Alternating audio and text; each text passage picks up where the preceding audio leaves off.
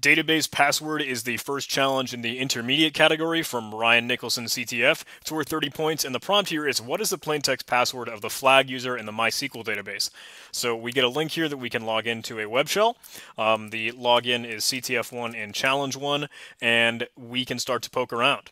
So what I had done originally is I tried to find all the locations of MySQL because we can interact with it. We can MySQL u root, and we can try and log in with like a password that it may be, just like root or Tor backwards, but we don't know any credentials, so we're not able to actually log in.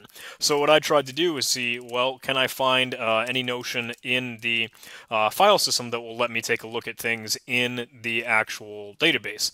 So I checked out, okay, user lib, varlog, varlib, etc., see if it would store the database there, and I would try and move into some of those directories, and I even did so successfully with etc. MySQL. But there wasn't anything in there except for like kind of setup scripts. Same thing with varlib MySQL, except I was not able to actually enter that database. I did not have the permission to. So actually, this solution and notion in mind came from Illicit Tiger in the Discord server. So props to him for this challenge. It's kind of a really smart and intuitive solution. You want to approach this from the admin or real administrator that may not know or has forgotten their own password. So you can use utility MySQL admin, and that will do things like allow you to change the password or for excuse me, I don't know why that was a tongue twister, for a specific user.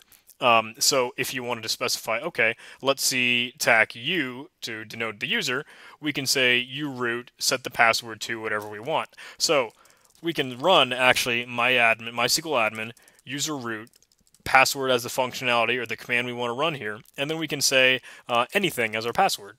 So now, when we try and log into MySQL with the user root, we can denote the password as anything, and we're logged in. Cool.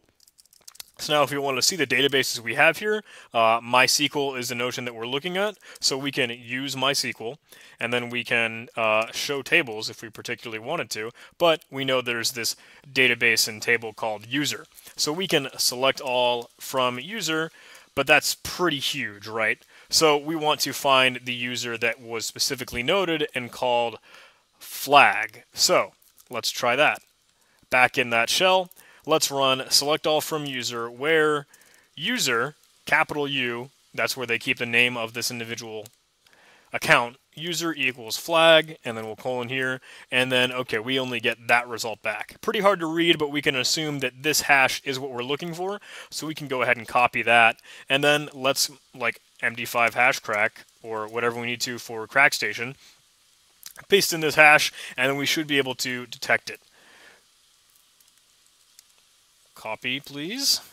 Okay, cool. Crack this hash, and we should have the password and the flag we can submit as periwinkle. Great. So that would be what we submit here, and we can take note of that if we want to in our own notes, and we can mark that challenge as complete. So good thing to keep in mind, take note of that MySQL admin command. It's good for actually doing your own testing or troubleshooting of your own MySQL database, and you may have access to it in a capture the flag like challenge. I need to give a special shout out and some love to the people that support me on Patreon. All of these individuals are awesome, and I can't thank you enough. $1 a month on Patreon will give you this special shout out at the end of every video. $5 a month will give you early access to everything I release on YouTube. If you did like this video, please do like, comment, and subscribe. Hang out with us on Discord, and if you're willing to, check me out on Patreon. Thanks. See you soon.